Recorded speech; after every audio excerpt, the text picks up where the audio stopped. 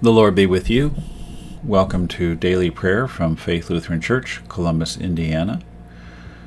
Today is September 14th, which is Holy Cross Day. We will be following the order of responsive prayer 1 from Lutheran Service Book, page 282. Holy God, holy and most gracious Father, have mercy and hear us. I cry to you, O Lord. In the morning my prayer comes before you. Restore to me the joy of your salvation, and uphold me with a willing spirit. My mouth is filled with your praise, and with your glory all the day.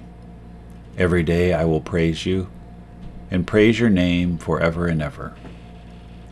By awesome deeds you answer us with righteousness.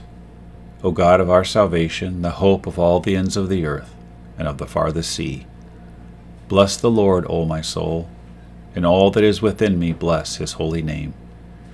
He redeems your life from the pit, and crowns you with steadfast love and mercy.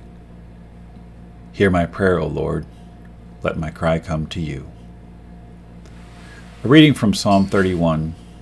Blessed be the Lord, for he has wondrously shown his steadfast love to me. When I was in a besieged city, I had said in my alarm, I am cut off from your sight. But you heard the voice of my pleas for mercy, when I cried to you for help. Love the Lord, all you his saints. The Lord preserves the faithful, but abundantly repays the one who acts in pride. Be strong, and let your heart take courage, all you who wait for the Lord. A reading from Mark chapter 12. And you shall love the Lord your God with all your heart, with all your soul, with all your mind, and with all your strength. The devotional reading for today is from Portals of Prayer for Monday, September 14th. And Jesus said to all, If anyone would come after me, let him deny himself and take up his cross daily, and follow me. Luke chapter 9. Love the Lord with your whole mind. Intentionality. That is a word I've often used when speaking at churches and relating how to share the gospel. Intentionality gives clarity and focus to evangelism, something that is sorely needed today. We are not robots moving around by a set of written codes. We are free moral agents who make choices, good ones and bad. The Lord urges us to follow him, and that takes intentionality. We choose to do right over wrong, to deny ourselves rather than vaunt ourselves over others. We are redeemed people who face the world, the flesh, and the devil in our daily walk. Because of sin, we will fall short. But by God's amazing grace, we live daily in forgiveness of sin.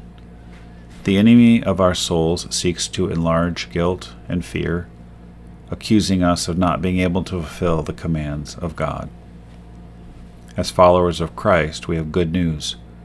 Jesus Christ died for us and gave us his marvelous gift of salvation. Because he fully kept the law, we who are saved are in Christ and new creations. We are set free from sin slavery. Now we strive daily to grow in our intentionality to love the Lord, denying ourselves and taking up our crosses. Lord, help me to follow you fully. Amen. Merciful God, your Son, Jesus Christ, was lifted high upon the cross that he might bear the sins of the world and draw all people to himself.